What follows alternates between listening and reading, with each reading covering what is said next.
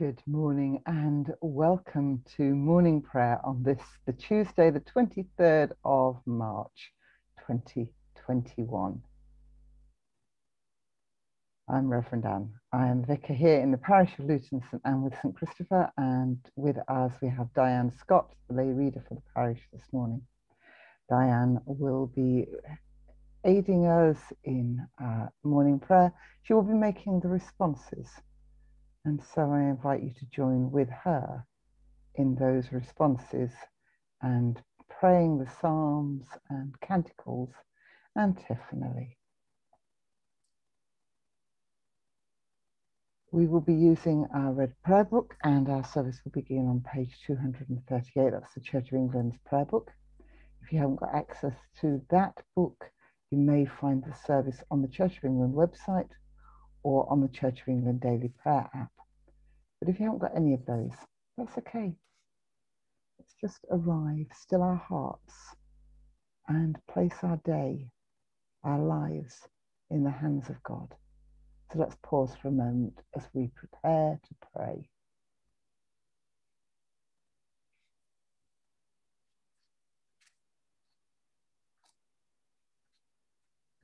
O Lord, open our lips.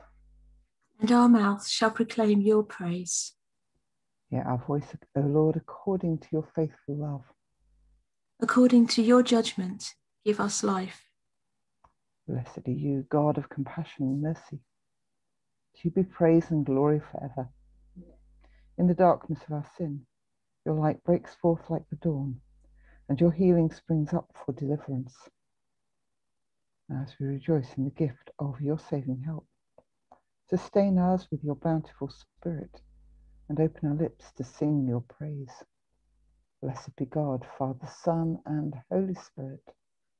Blessed be God forever. Have mercy on me, O God, in your great goodness. According to the abundance of your compassion, blot out my offences. Wash me thoroughly from my wickedness, and cleanse me from my sin.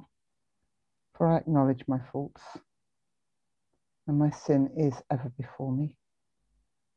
Against you only have I sinned, and done what is evil in your sight, so that you are justified in your sentence and righteous in your judgment.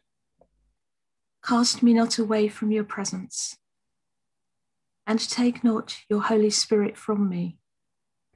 Give me again the joy of your salvation, and sustain me with your gracious Spirit. Then shall I teach your ways to the wicked, and sinners shall return to you. Deliver me from my guilt, O God, the God of my salvation.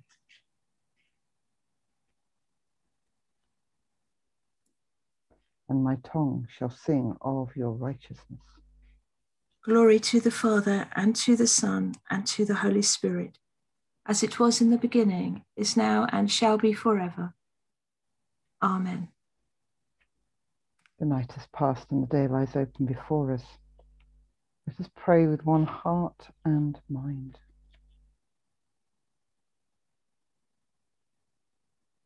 As we rejoice in the gift of this new day, so may the light of your presence, O God, set our hearts on fire with love for you, now and forever. Amen. And so we turn to Psalm 35 on page 696. The refrain for this morning's psalm is, "Give me justice, O Lord my God, according to your righteousness. Give me justice, O Lord my God, according to your righteousness."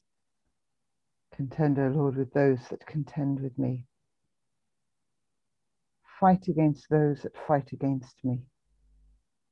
Take up shield and buckler, and rise up to help me. Draw the spear and bar the way against those who pursue me. Say to my soul, I am your salvation. Let those who seek after my life be shamed and disgraced. Let those who plot my ruin fall back and be put to confusion. Let them be as chaff before the wind, and the angel of the Lord thrusting them down. Let their way be dark and slippery, with the angel of the Lord pursuing them. Give me justice, O Lord my God, according to your righteousness. For they have secretly spread a net for me without a cause. Without any cause have they dug a pit for my soul. Let ruin come upon them unawares. Let them be caught in the net they laid. Let them fall in it to their destruction. Then will my soul be joyful in the Lord. The glory in his salvation. My very bones will say, Lord, who is like you? You deliver the poor from those that are too strong for them, the poor and needy from those who would despoil them. Give me justice, O Lord my God, according to your righteousness. False witnesses rose up against me. They charged me with things I knew not. They rewarded me evil for good, to the desolation of my soul. But as for me, when they were sick, I put on sackcloth and humbled myself with fasting. When my prayer returned empty to my bosom, it was as though I grieved for my friend or brother. I behaved as one who mourns for his mother, bowed down and brought very low. Give me justice, O Lord my God, according to your righteousness. But when I stumbled, they gathered in delight. They gathered together against me. As if they were strangers I did not know, they tore at me without ceasing. When I fell, they mocked me. They gnashed at me with their teeth. O Lord, how long will you look on? Rescue my soul from their ravages, and my poor life from the young lions. I will give you thanks in the great congregation. I will praise you in the mighty throng. Give me justice, O Lord my God, according to your righteousness. Do not let my treacherous foes rejoice over me, or those who hate me without a cause mock me with their glances. For they do not speak of peace, but invent deceitful schemes against those that are quiet in the land. They opened wide their mouths and derided me, saying, we have seen it with our very eyes. This you have seen, O Lord. Do not keep silent. Go not far from me, O Lord. Awake, arise to my cause, to my defense, my Lord and my God. Give me justice, O Lord my God, according to your righteousness. Let them not triumph over me. Give me justice, O Lord my God, according to your righteousness. Let them not say to themselves, our heart's desire. Let them not say, we have swallowed him up. Let all who rejoice at my trouble be put to shame and confusion. Let those who boast against me be clothed with shame and dishonor. Let those who favor my cause rejoice and be glad. Let them say always, great is the Lord, who delights in his servants' well-being. So shall my tongue be talking of your righteousness and of your praise all the day long. Give me justice, O Lord my God, according to your righteousness. Free us, righteous God, from all oppression, and bring justice to the nations, that all the world may know you as King of kings and Lord of lords, now and forever. Glory to the Father, and to the Son, and to the Holy Spirit, as it was in the beginning, is now, and shall be forever. Amen. And we listen now to our first reading from Holy Scripture, coming today from the prophet Jeremiah, chapter 22.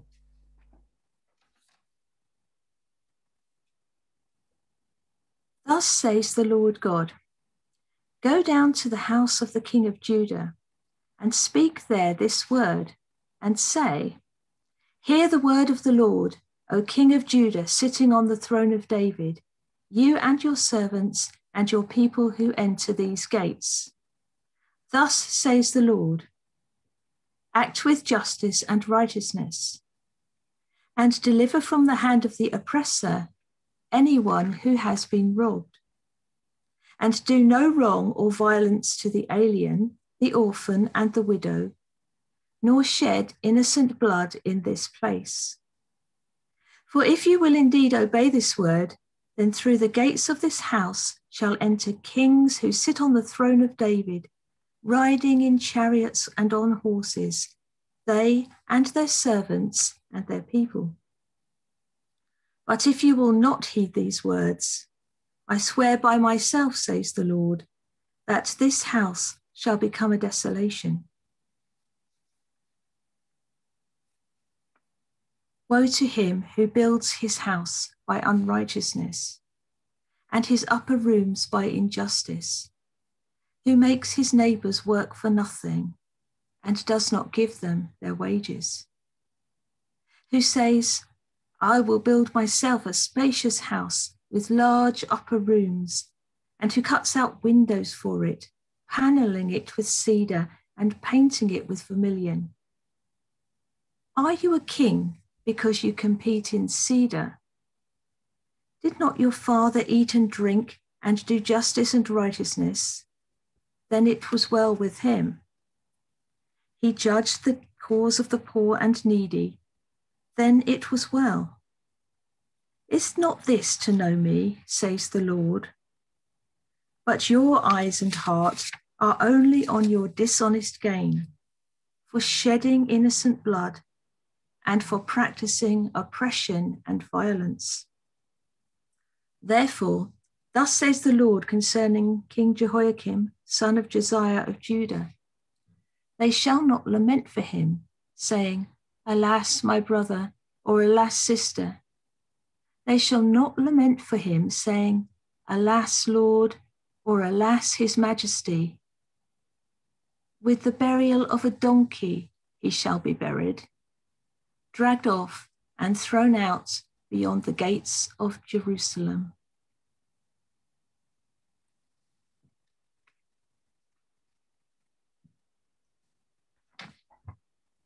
And as we pause, we turn to page 252 for our canticle.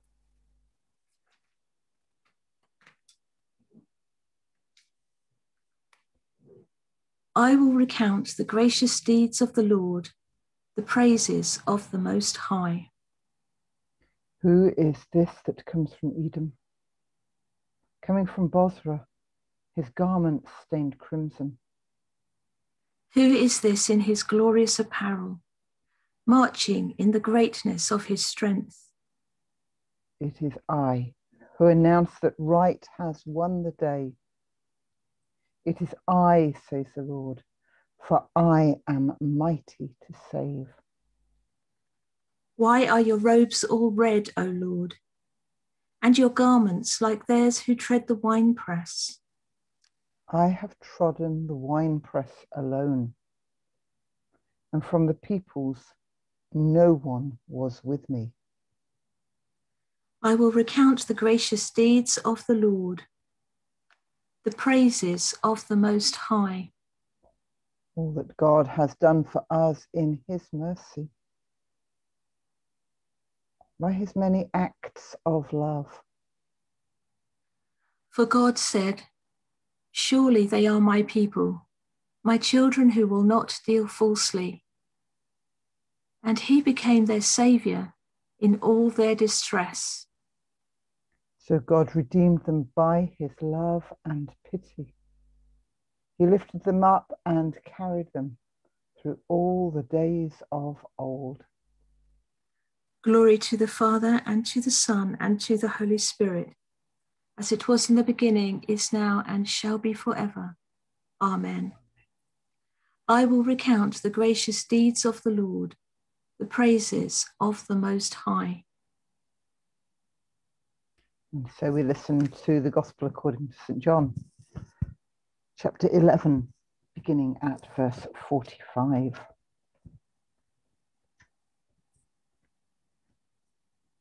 Many of the Jews, therefore, had come with Mary and had seen what Jesus did, believed in him. But some of them went to the Pharisees and told them what he had done. So the chief priests and the Pharisees called a meeting of the council and said, "What are we to do? This man is performing many signs. If we let him go on like this, everyone will believe in him, and the Romans will come and destroy both our holy place and our nation." But one of them, Caiaphas, who was the high priest that year, said to them, "You know nothing at all. You do not understand that it is better for you to have one man die for the people than to have the whole nation destroyed." He did not say this on his own, but being high priest that year, he prophesied that Jesus was about to die for the nation, and not for the nation only, but to gather into one the dispersed children of God. So from that day, they planned to put him to death. Jesus therefore no longer walked about openly among the Jews, but went from there to a town called Ephraim in the region near the wilderness, and he remained there with his disciples. Now the Passover of the Jews was near, and many went up from the country to Jerusalem before the Passover to purify themselves. They were looking for Jesus and were asking one another as they stood in the temple, "What do you think? Surely he will not come to the festival, will he?" Now the chief priests and the Pharisees had given orders that anyone who knew where Jesus was should let them know, so that they might arrest him.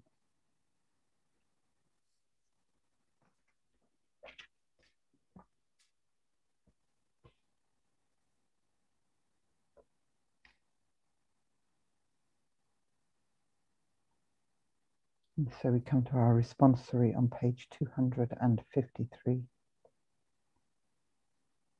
We adore you, O Christ, and we bless you.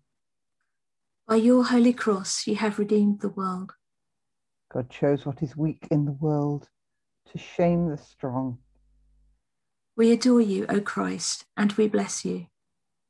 We preach Christ crucified, the power of God and the wisdom of God. By your holy cross, you have redeemed the world. God forbid that I should glory, save in the cross of our Lord Jesus Christ. We adore you, O Christ, and we bless you. By your holy cross, you have redeemed the world. The word of the cross is folly to those who are perishing, but to those who are being saved, it is the power of God. Blessed be the Lord, the God of Israel, who has come to his people and set them free. He has raised up for us a mighty Saviour, born of the house of his servant David. Through his holy prophets, God promised of old to save us from our enemies, from the hands of all that hate us, to show mercy to our ancestors, and to remember his holy covenant.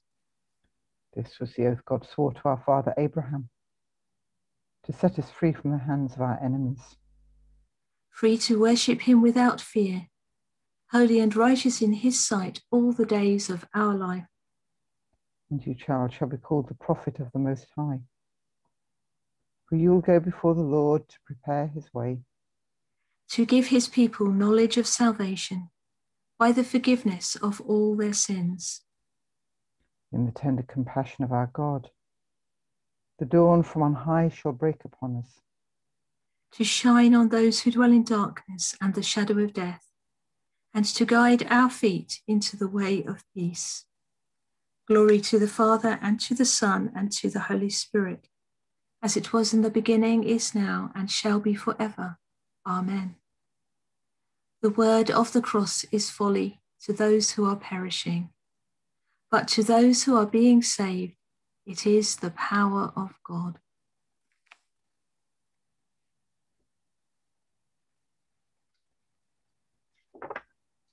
and so we come to our prayers of intercession.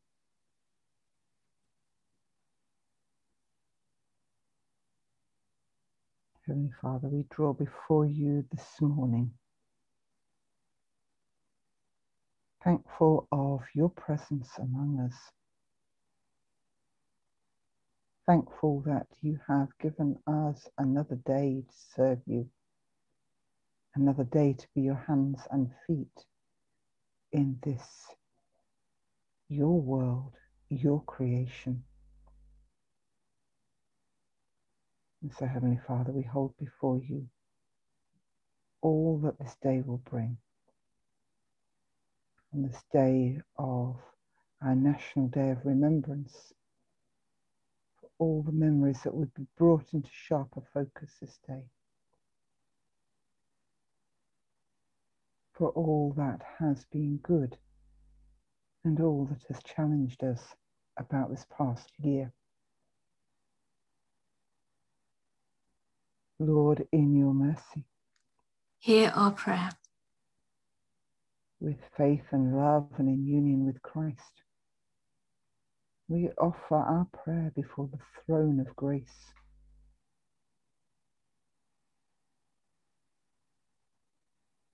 Have mercy on your people, for whom your Son laid down his life. Lord, in your mercy, Hear our prayer. bring healing and wholeness to people and nations. Have pity on those torn apart by division. Lord, in your mercy, Hear our prayer. strengthen all who are persecuted for your name's sake, and deliver them from evil. Lord, in your mercy, Hear our prayer. look in mercy upon all who suffer, and hear those who cry out in pain and desolation. Lord, in your mercy, Hear our prayer. bring comfort to the dying, and to gladden our hearts with the vision of your glory. Lord, in your mercy, Hear our prayer. give rest to the departed, and bring them with your saints to glory everlasting. Lord, in your mercy, Hear our prayer. let us commend the world for which Christ died to the mercy and protection of God.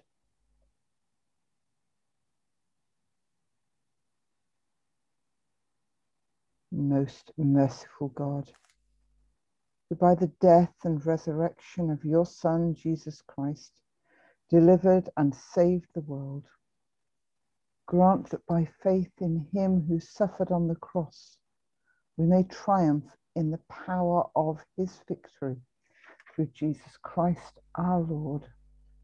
Amen.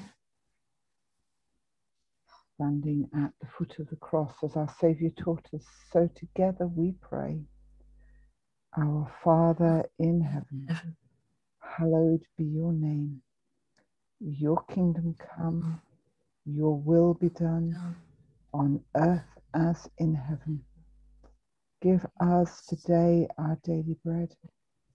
Forgive us our sins, as we forgive those who sin against us. Lead us not into temptation, but deliver us from evil. For the kingdom, the power, and the glory are yours, now and forever. Amen.